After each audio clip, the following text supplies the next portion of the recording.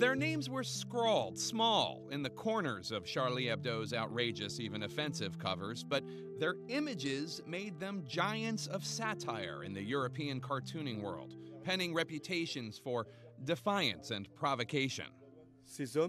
These men, this woman, died for the idea which they had of France, that is to say, freedom.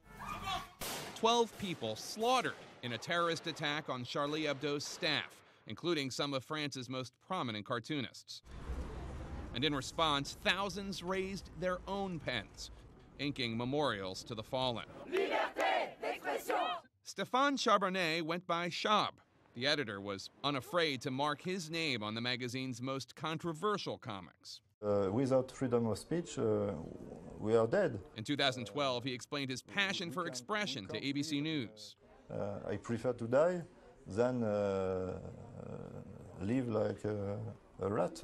His colleague Jean Cabot was the magazine's lead cartoonist and one of its original founders. Along with Cabot, fellow founder Georges Wolinski was killed when gunmen reportedly called out the cartoonists by name.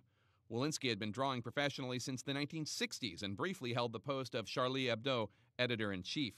Social media now flooded with honors for the fallen cartoonist, perhaps none more wrenching than this Instagram photo of an empty art table posted by Wolinski's daughter Elsa.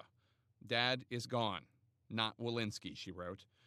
But for many, these artists are not gone. Their work continues their message. We will go on and we'll make an exhibition at the City Hall with all the most famous news cover they made in the past.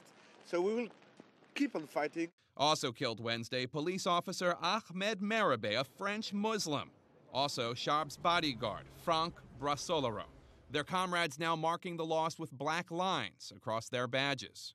Their sacrifice should remind us of daily heroism.